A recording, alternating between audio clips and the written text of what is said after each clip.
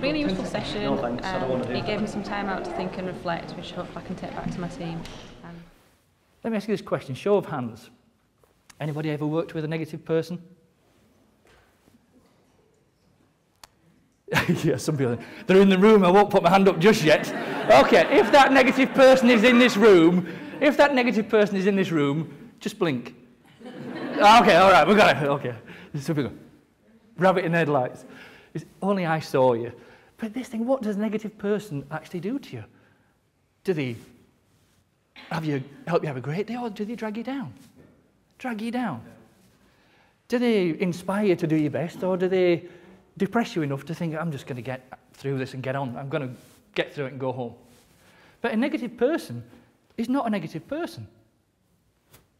That's got you, hasn't it? I was with you till then, Scott, but not there. A negative person is just someone that's different to you. It does make you think of what you hear, but I thought it was really funny and thought-provoking, and I enjoyed it. Good. But negative people often don't do it intentionally. It's just their habits, their beliefs, their values, and also the permission in the relationship. I thought it was a really good use of an hour. Yeah. Because it was so focused, and I think the message that's come to me is that just making a very small change in the way that you do things can have a really big impact. Sympathy. Ever worked with someone that's really positive, helps you want to do your best? No one's moving. Okay, I'm not with him anymore. But I'll ask you again. This isn't a courtroom, by the way. You're not admitting anything. Someone that's really positive, that is there if you want to ask a question. They say, have you got 1 minute? And they're just there for 1 minute. They're not there forever. And if you've got a problem, you can ask.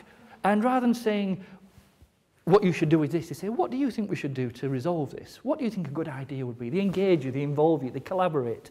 Because often managers are promoted to management roles, not because they demonstrated any real ability or willingness or capability to lead people to achieve things through them. They're promoted on the strength of they were good at something else.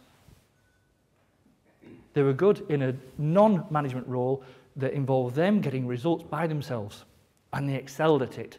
So then the leaders think, well, there's some management roles coming up, who should we promote? Who's in the pool? Often, but not always, they've already got their answer.